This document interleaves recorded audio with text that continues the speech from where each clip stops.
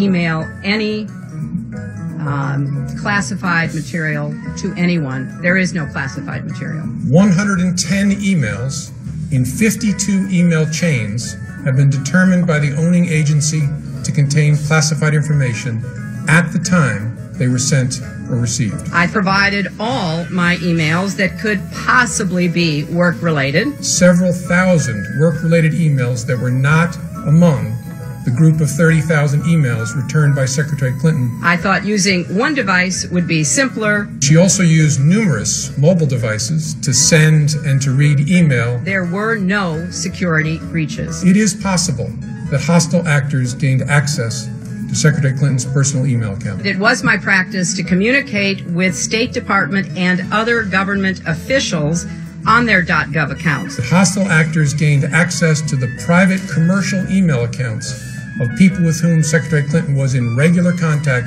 from her personal account. No doubt that we've done exactly what we should have done. They were extremely careless in their handling of very sensitive, highly classified information. People will be able to judge for themselves. We cannot find a case that would support bringing criminal charges on these facts. Thank you. Thank you. Thank you very much. To be clear, this is not to suggest that in similar circumstances, a person who engaged in this activity would face no consequences. Americans will find that, interesting, and I look forward to having a discussion about that.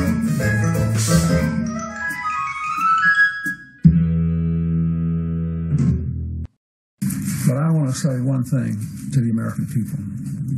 I want you to listen to me. I'm going to say this again.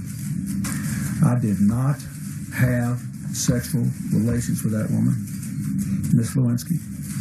I never told anybody to lie, not a single time, never. These allegations are false, and I need to go back to work for the American people.